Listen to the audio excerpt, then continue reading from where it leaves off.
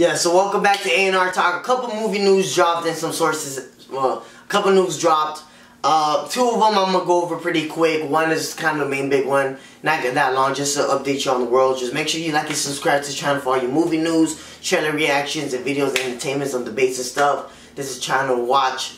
Well, one of the main thing is that the Terminator new movie that's coming out is going to be the direct sequel to Judgment Day. So it's kind of like the part 3 is the one right after part 2. James Cameron is coming back to produce it. And T.J. Miller, I believe. T.J. Miller.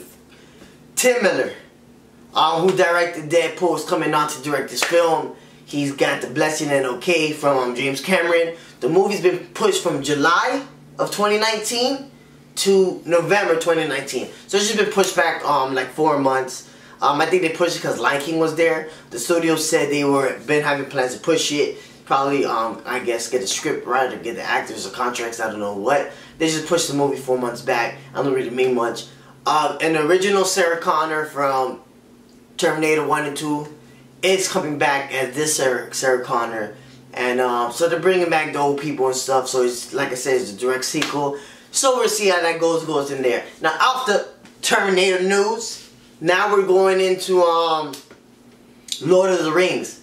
Amazon bid mad money, so 50 million or 500 million. I'm not sure. I can't remember the correct figures.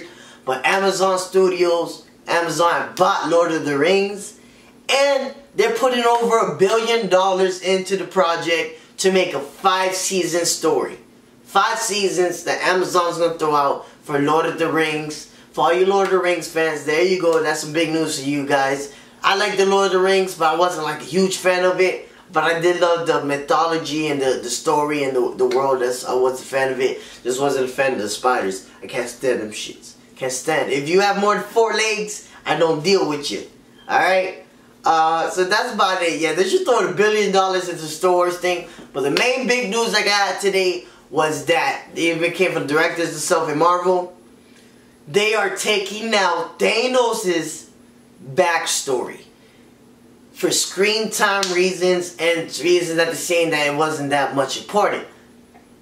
The whole Marvel Cinematic Universe have been teasing Thanos in all these damn movies and stuff, and now we're gonna get the movie for him finally. They've been waiting for 6, 7, 8, 9 years for. If a movie's 3-4 hours, it's gonna make money. This is Marvel. Your movie's gonna make money. So you're gonna cut out like an additional 5-10 minutes for screen time. Everyone wants to see Marvel, everyone wants to see Thanos, so you're gonna do it for screen time reasons. Like that 5-10 minutes, like when DC and them did that with Justice League and BVS, that was the worst thing they could have ever done. But Marvel, people don't say Marvel got a good track record. I'll get into that in another video talking about how the Marvel Cinematic Universe isn't all that much better than DC and how they get extra promotion boost over DC. But they have been doing some things good though. I'm not gonna lie, I love it. I love the character. But off that, let me not get into that. But the whole Thanos backstory, how is that not in it? It should be. It should be. It's Thanos, the biggest thing. Why are we gonna cut his story? That's what we want to see. And they're saying that the movie's still in Thanos' point of view that you get. Well, let's see what the movie does. They just took out his backstory. Let me all know what you thought about this video and about the news I'm giving you. Let me know if it was good to you or whatnot.